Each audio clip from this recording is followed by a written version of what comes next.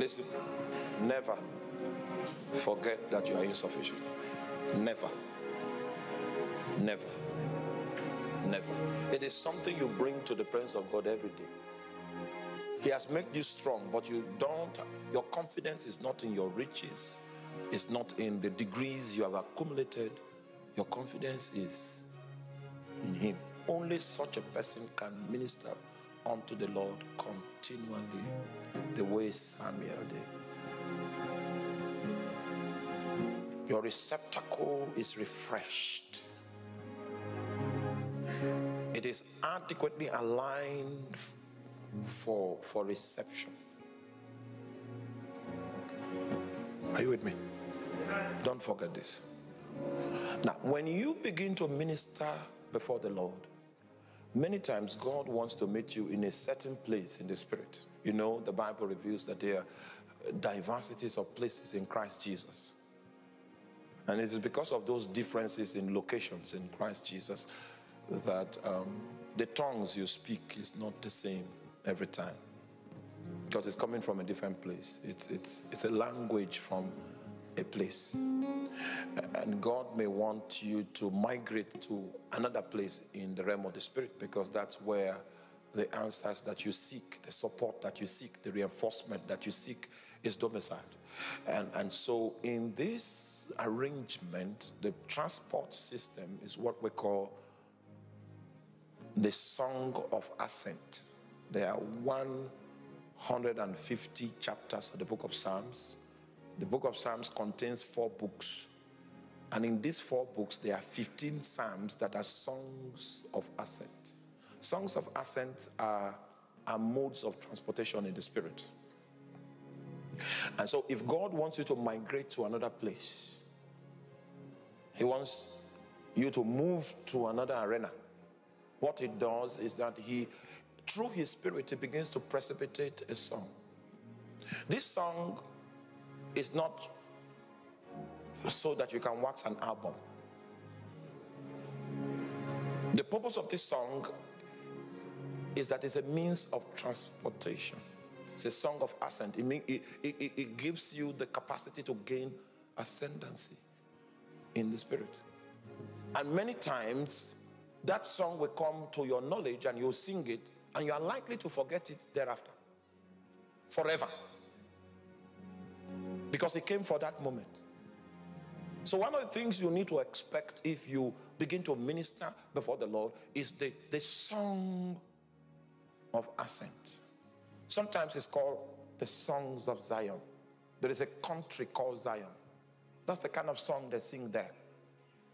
And Zion happens to be the administrative quarters of God's estate. And it gives you a song so that you can transport to an administrative location where the office of the Christ can minister to you most adequately. When last did you sing unto the Lord a new song? When last? Long ago. 25 years ago. It means you were spiritually healthy 25 years ago, because the songs of ascent, when it comes through your spirit, is an indication of spiritual health. It is God attempting to enable you to get to the place where you can find help. All of help to satisfy mortal insufficiencies are tied to a certain throne in the Spirit. And the Bible calls it the throne of grace. It's an office. It's a portfolio in the Spirit. That's where grace is administered. And you cannot be in search of grace and not be intentional about your quest for grace. When you begin to minister before the Lord and you begin to strip before Him and you begin to unveil your insufficiency, which is a requirement for grace, He drops the ladder sometimes. The ladder is in a song. So that song is a migration instrument. As you sing it, you get sucked into the Spirit. Oh, you don't understand what I'm talking about. Some of you do. You know, hallelujah. As you sing it, you get sucked. As you sing it, you are being removed far away from the influence of the flesh.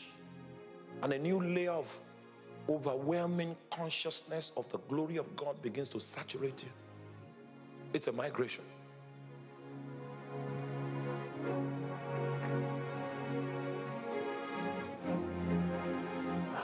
When you begin to consistently experience this kind of migration, it will be clear to you that the spirit realm, even though it is unseen, it is more well structured than the visible realm. Turn your Bible if you have one. Psalms 137. We'll try from verse 1 to 4. Psalms 137 from verse 1 to 4.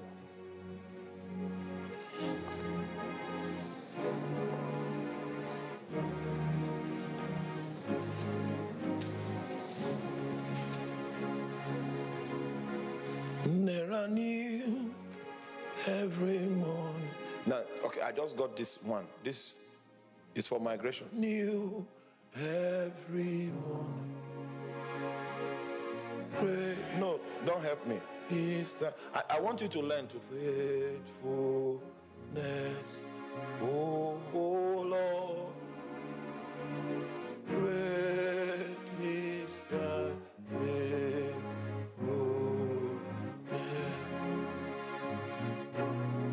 And there are new every morning. New every morning. Great is thy faithfulness, oh Lord. Great is thy faithfulness.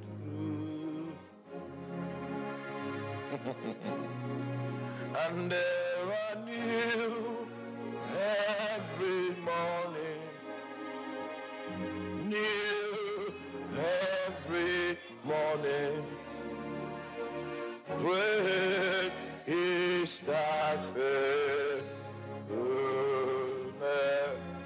oh Lord. Great is thy faithfulness. Now, you will remind me of this song, okay? At the right time. I'd gone far. When you travel on this gangway, when you travel on it, the viscosity of the presence of God is intensified. And that's what opens up the eyes of your understanding. You begin to know the things that you were not taught. You begin to understand the things that you did not learn. You plug into the educational system of that frame of reference. It is beyond this world. If you know what I'm talking about, you will not respect anything that is visible. Why we look not upon the things that are seen, for the things that are seen are temporal. God opens your eyes to see eternal things. Well, I won't tell you what I saw. I saw something. I saw many things. If you live that way, oh my God, you will know that there is nothing, there is no one like Jesus. Great is thy faith. Now, that's a song for this night. So, once upon a time, we're going to pick up this song again. Then we'll travel with it.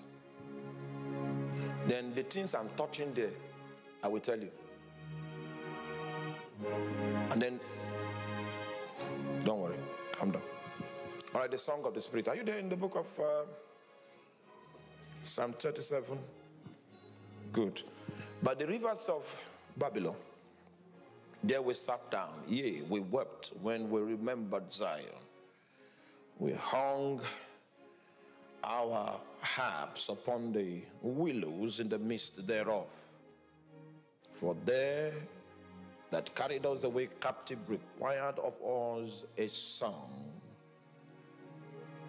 And they that wasted us required of us myth, saying, sing us one of the songs of Zion. How shall we sing the Lord's song in a strange land? Even the people that took them captive knew that there were some songs called the songs of Zion. And no one was willing to sing it. So that was why they actually went to captivity, because there are records in the history of Israel where they sang songs and God discomfited their enemies.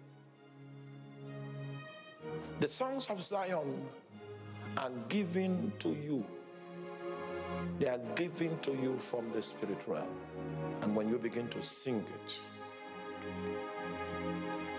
God begins to suck you in. And the consciousness of the realm of your reality begins to become emboldened. That is what it means when the Bible says, magnify the Lord. It is in that context, when you are sucked in, that God is magnified. It becomes big. Your perspective changes, your problems become small. And and God may not even change your problems. The problems will still be there. But if you have gone deep, the problems won't have authority over your soul anymore. Because the Lord has become magnified. God must make you win in your soul before you win on the ground. That's the formula. When the thing doesn't influence you again, it doesn't have authority over your soul again, then God will take it away. But you won.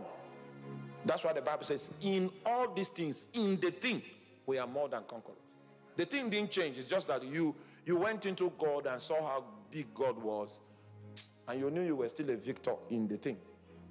It means the thing doesn't have any authority over your soul anymore. You are a victor. Your victory has been affirmed in spite of the thing. Then God now takes the thing away.